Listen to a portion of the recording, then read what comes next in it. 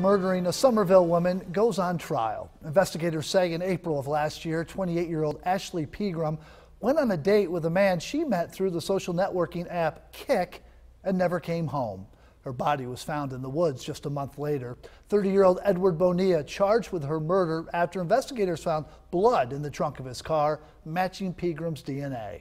News 2's Sophia Arazosa was in court, joins us live. Sophia, testimony wrapped up just moments ago. Good evening, Brendan. This was the first day of the trial and 12 witnesses took the stand to testify. Among them, a crime scene investigator from Dorchester County who was questioned about a lot of evidence, including stains that were found in the back of Bonilla's car that tested positive for blood.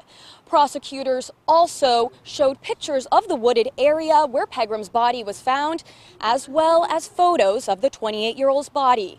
But by far, the most emotional testimony came earlier in the day from Pegram's sister. Exhibit number 2.